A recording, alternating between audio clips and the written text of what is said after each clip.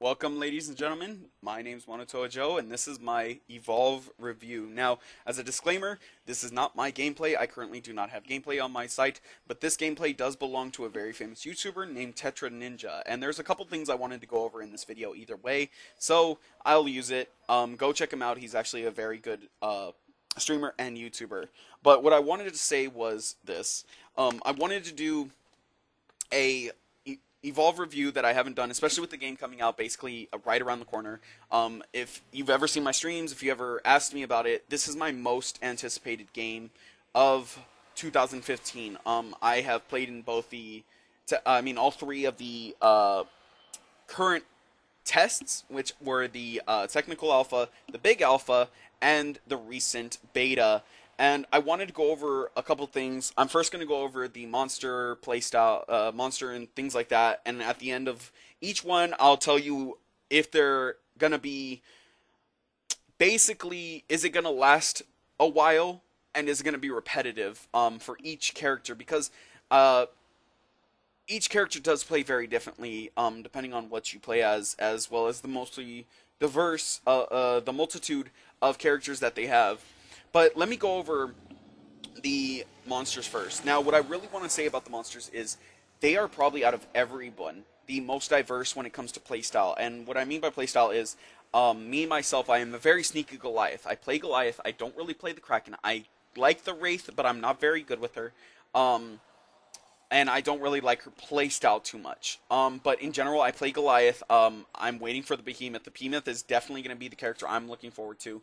But right now, the Goliath, I do love him a lot. He is one of my favorite characters in a lot of games. Like, he's just a very, very coolio designed monster. He's very, very interesting and very, very fun.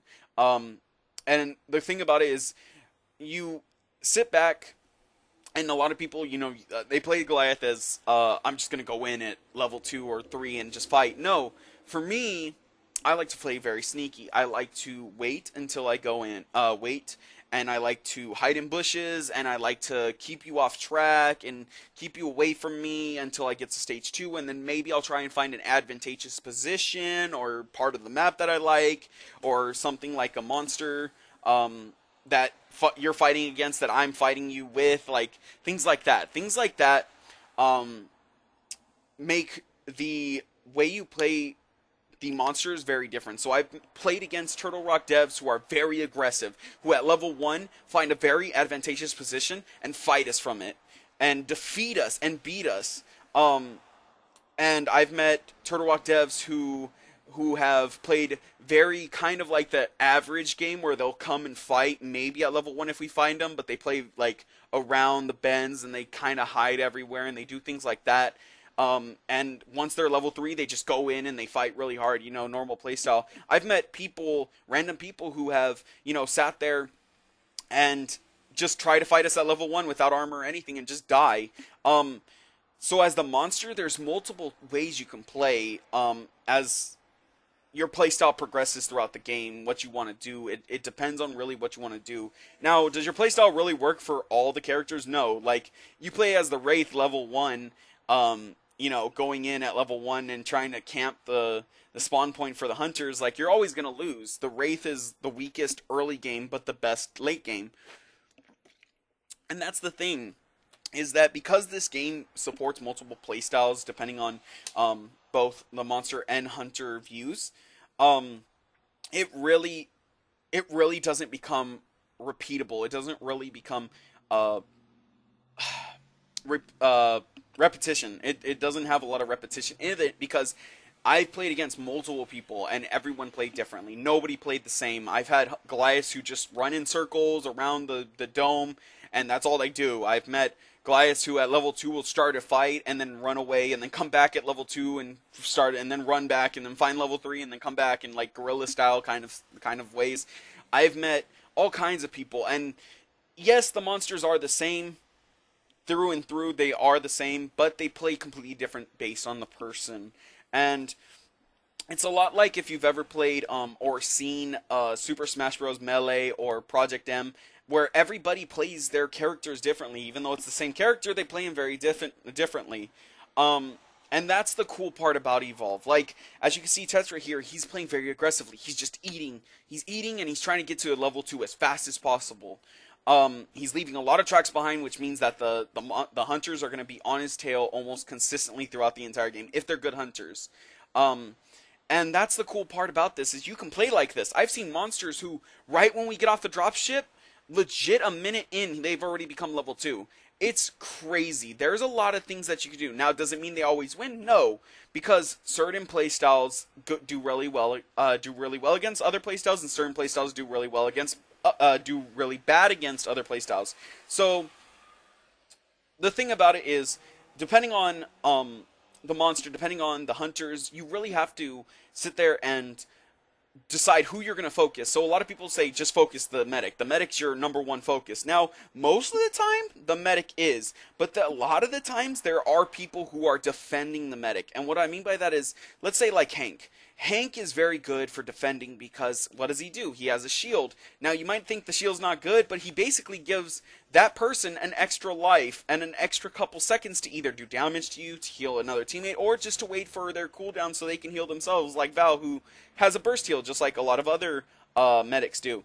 And that's the cool part about it, is all the characters play differently. And you have to play very differently against them. So, like, they have, right now, the Hunters are actually doing really well. They're playing very aggressively, even though their medic should have been up on top of that building healing instead of, like, sitting there and trying to fight. Same with the Hunter and the support. But he does really well in general. Like, there's not much that you can do. He didn't focus the bucket. The bucket turrets, which did a lot of damage. And yes, bucket does a lot of damage with those turrets, but it's all about placement. Now, because he placed them in very awkward positions, the monsters didn't focus them or hit him down, and he did a lot of damage comparatively to that. So, you have to realize that when you play certain monsters, you have to play, it's not about, oh, my playstyle is better than everyone else's because I win all the time. Because I get a lot of people on YouTube saying, I'm 21-0, monster's stupidly OP. No. After this, I'll actually show you something that tells you that the monster is not very, very strong. The monster actually loses a lot more. Now, I'm not going to say I am like the best monster player. I have not lost a monster match, but that is against level 1 people. And that's another thing is, people think the monster is stupidly OP because, hey, the monster is a giant freaking fucking monster. Like this, it's a huge monster that breathes fire and shoots electricity and just destroys you. But the thing is, you can't you have to realize that these people are usually lower levels. Now, in the open beta and big alpha, you're going to get a lot more new people than you are than in the technical alpha, just because it's a bigger, better place for people to actually like play the game, or more people to play the game. So a lot of people don't know what they're doing, but when you actually get to a certain level and you actually play against good hunters, it's really, really, really hard to actually beat them as the monster. Honestly, this game is way more balanced than you would think. Now, does that mean like that it's going to be repetitive? No, because a lot of people I've met have said, "Oh, games are if a game's really balanced, it's repetitive." No, it's not, because the multitude of characters you can choose really shifts things up, both in monster and hunters. So, what I want to get down to the point is that as a monster, do I think the game is repetitive, and do I think it will last a long time? Yes, I think that the monsters, repetitive-wise, are probably the least worried about. The least I'm worried about, because the monsters, like I said before, their playstyles. Everybody has a different playstyle as a monster. Like, he plays very aggressive. Tetra plays very aggressively. He's trying to run away, but at the same time, he thought he could take him at level 1 instead of, a level 2 with no armor and still try to fight, and you shouldn't do that. But that's his playstyle. Let him do him, and if he finds a team that he can do well against, he finds a team who could do well against. The thing is, like, as you can see, he, like, jumped right there into the wall. You shouldn't be doing that as a Goliath. He's trying to get away, but you can't, like, flame breath while you're doing things like that. But that's the thing, is your playstyle really judges how well you're going to do as the monster. So, as the monster, will I think it's going to be repetitive? No, because you have multiple monsters to choose from, depending on your playstyle, and even with, like, Goliath, let's say you're more of a person like Kraken, you can play like Kraken as Goliath with just Flame Breath and Rock Throw. And if you want to get away and just hide up in nooks and crannies, you could still do that as Goliath. You could still do that. You could still be like an aerial bombardment, like Mortar Bomb and stuff like that with Goliath. So yes, as a repetitive, is the Goliath, is the, what's it called, are they going to be repetitive? No. I think they're going to be a lot of diversity, especially with the monsters that are coming out very soon, such as the Behemoth, which I'll show you later, and multiple other monsters and hunters that are coming out. But now I want to talk about the hunters. The hunters, in my mind, are very class, and because, well, the thing is they are class based, and because they are very class based, medic only does medic things, support only does support things like that.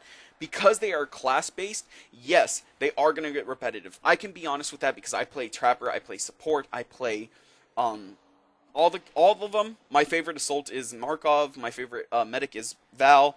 And just for you Markov players out there, please use the mines. The mines are stupid good. Please use them.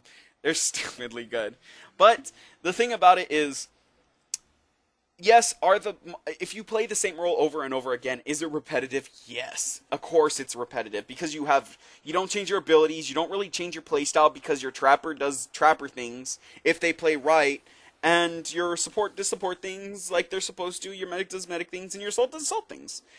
It's not really a difference. But what makes them not as repetitive, is the ability to change. So like I play Trapper, but when I want to kill something, I just go Markov and I destroy. Like, I mean, you know what I mean.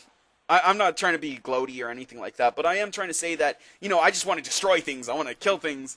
I play Markov or I play Hyde. I have yet to play Parnell. I did not unlock him.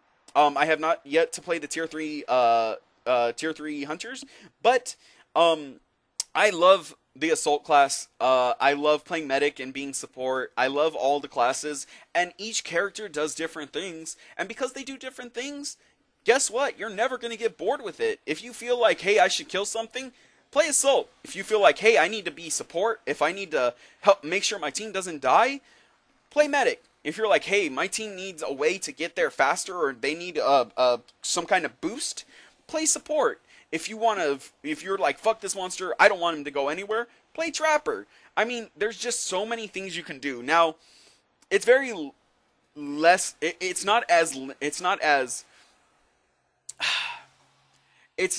more limited when you're a hunter than you are when you're a monster.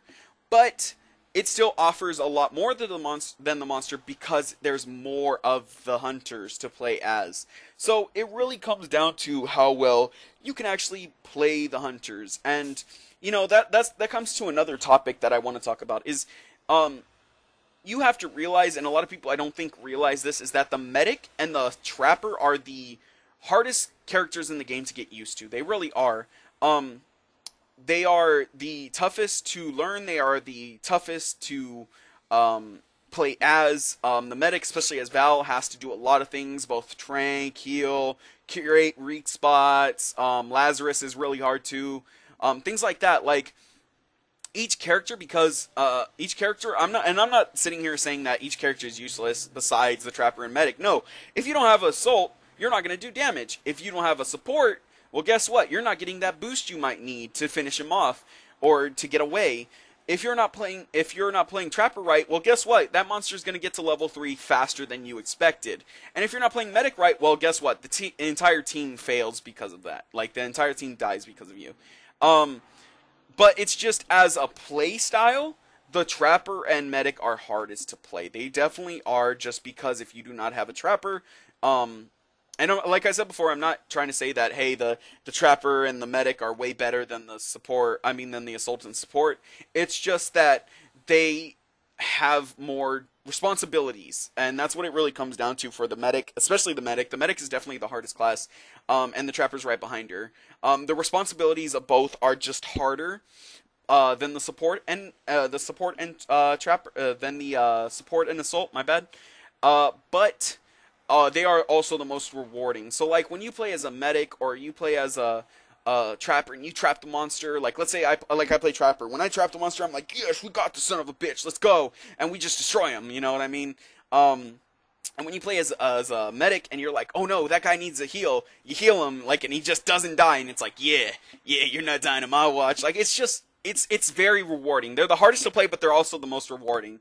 The only other rewarding, like, thing is the support and of course, they're all the, like, here's the thing, all the classes are rewarding. When you play all the classes, they are all very rewarding. The only difference is that the most rewarding are definitely the two hardest classes, which are the Trapper and the Medic. And it's just because, you know, you have to do a little bit more than, like, support uh, assault. But they're still really fun. So, like, you get this big adrenaline rush when you beat the monster as any class, and it's more, and because of that, it's like very strategic when you play as the hunters. You have to actually plan with your team, communicate with your team, and understand what your strengths are and what you're not, what your strengths aren't, and it just comes down to, like, if you can pull it off or not. You know, I've had teams where they played Kraken and we had the worst characters against the Kraken and we still won. And it's just because we played as a unit, and you have to play very strategically, you have to play very smart. And if you do that as a hunter team, trust me, there is nothing more rewarding. I have still yet to lose that adrenaline rush, that feeling of, like, oh, we did it, we got him, like, whether or not. The only time I haven't felt it was when, you know, we beat them at, like, level 1, and it's because they're, like, low leveled and they don't know what to do. Like, other than that, like, it's been a joy. It's always been a ride, especially when you're going against a good monster and with a good hunter team. It's just always fun. And I think what it comes down to is, do I think the hunter team is going to be repetitive? More repetitive than the monster? Yes. Just as I said, the monster is going to be less repetitive because of playstyle. You can do multiple playstyles with each monster. But the thing is, will the monster last longer? No, because there's not going to be as many monsters. They will probably not last longer. But the hunters, in my opinion, will last longer. So it's a good give and take with this game. It's a really good give and take with this game, because you have to realize that not everyone, as you saw here, Tetra, lose just because, you know, he didn't play very smartly. He was trying to fight super early on without armor, and because of that one fight, he lost. Like, that was legit it. He's not a bad player by any means. His playstyle did not work up against it, and that's the thing you have to realize. Is it's not just that. It's not just that, oh, you're easily going to beat somebody, or you're easily going to do something like that. It also comes down to stats. Now, I've had multiple people come in and say, hey, or I've seen comments say, hey, this character's broken, everyone hates, this character, the monster's broken, something like that. Well, as you can see here, the monster actually loses loses more than the hunters. The hunters actually win more, which is actually kind of surprising, because in the alpha, the big alpha, it was actually worse. It was like 60 to 40% that the monster would win, comparatively to the almost 50-50 that the monster versus hunters have now. It also shows, like, that, you know, all this stuff is iconography. All of this stuff is just info that shows you, like, who does what and what better. And the thing about it is, what I want to say is, my last point is this. I've seen people come in and say, hey, you know, this character's stupid, nobody likes this character, she's terrible. You know, I've had people come in and say, why does Maggie and Griffith do really bad against the Wraith? But it's not true. That's like saying that only tier 3s, and I've seen this before, that only tier 3 hunters can beat the tier 3 Wraith. Not true, because there are actually I can think of two off the top that do really well against the Wraith. Hank, because of his shield, because the Wraith is single target damage, mainly single target damage, and guess who else? Lazarus, a tier 2. Now, if you want to sit there and say, oh, the Wraith does really well against this character, like, against only, she's only good, like, oh, the monster's so good because she only does well against the tier 3 hunter, or some shit like that, you know, or the tier 3, with tier 3 hunters, like, the tier 3 hunters beat her so bad. No, it's not true. It's just like how he said that Maggie and Griffith are terrible against the Wraith. Not true. You can't sit there and say that, because it's not true. because Maggie can actually keep the Wraith locked down. Even when she's invisible, she can still be hooked. Or, I don't know, I don't think so. But when she comes to fight, if Maggie has everything placed, she can't go anywhere. Griffith, at the same time, if, let's say, Wraith supernovas on somebody, he can pull her off, and she can't do anything about it unless she turns around and actually tries to fight Griffith. It's the same with, like, Markov, because she's, very melee-oriented, you just leave safe zones where your support and medic should be, and when you leave those safe zones, let's say she goes into Supernova, guess what? The Wraith, and a quarter of her, not only all of her armor, but a quarter of her health will be depleted if she takes 5 mines. Done. And she has nothing. She has to run away, or else she still has to deal with Markov. It's kind of ridiculous, and a lot of people sit there and they say these characters are bad, and it's not true. And yes, it's true that the Wraith does the most damage, as you can see here. The Goliath at stage 1 does the most damage. The Kraken all around does the most, does a consistent DPS. He does good DPS, so he does good damage per stage. The Wraith, on the other hand, is a level 3 monster who needs to get to level 3 to actually do things. And it's true, as you can see here, she is actually the most damaging of all the monsters at stage 3, even Goliath. And it's true, and there's nothing wrong with that.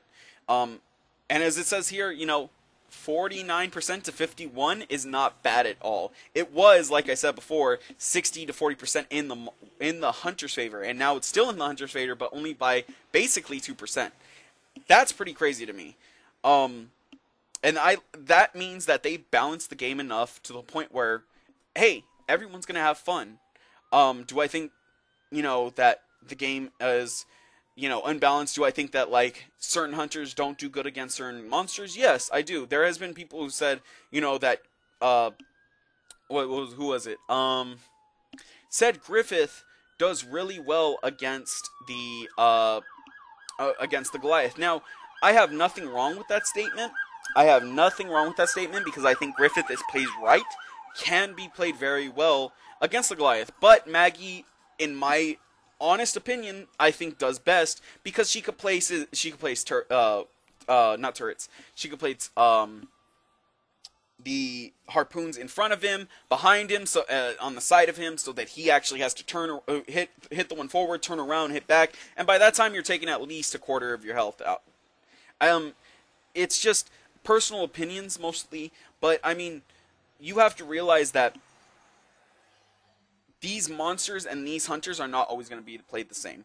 It's just like right here, the behemoth, this big bastard, who is I'm probably going to play the fuck out of, is legit. As they said, they've already said it. There's even gameplay. Go look it up of this character. They legit said that this character is, at stage 3, unkillable. There is nothing you can do unless you fuck up as the monster. Unless you fuck up as the monster, there's no way to kill it. From what I've heard. But because it's big and slow, it's going to get targeted more. It's going to be harder for it to evolve. If it is harder for it to evolve, guess what? It's not going to get to stage 3, and it'll be killable. So, it's all trade-offs. Like, you have to understand that this game is balanced as hell. Like I said before, there are good gives and there are good takes. There is also bad gives and bad takes. Like I said, there's only going to be, I think they even said there's going to be 5 monsters. As of right now, there's going to be 5 monsters, the 4th being the behemoth, and the 5th we have not seen yet, and these 4 hunters that are actually supposed to be coming out, I don't know if it's with the behemoth, but when these four hunters come out, there's actually supposed to be another 2 hunters that actually come out. They're waiting to see if people will actually love the game, if they'll actually stay here and see if it survives or not. And you have to realize that, yes, this game did not get a lot of marketing. Yes, this game did not...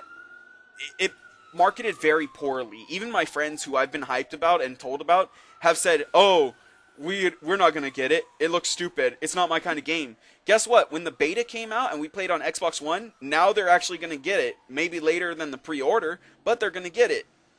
And I'm willing to buy it for both my PC and my Xbox just because I rather play with them when I'm on my Xbox, and I'd rather be able to stream it. And you have to realize that they want to put out more DLC for the community, because what a lot of people don't realize is everyone goes, "Oh, that's overhyped. It's overhyped from Evolve. You know, this game is super overhyped." But you have to realize that a lot of the hype come from the people who actually played it, such as myself. A lot of the hype come from people who are new to the game and enjoy the game more than most people. And that's what you have to realize, is that yes, they did have bad marketing, but the thing is, people like me who actually enjoy the game, who actually love the game, who actually want to see it progress. I want to see more monsters. I want to see more hunters. You know, I want to see more things like that come out into this game. If you don't want to see that, like, that's fine. Nobody likes the same things.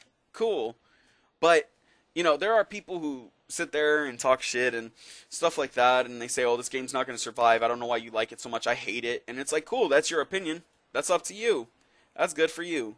Whatever you like, go ahead, because guess what? I'm pre-ordering the game.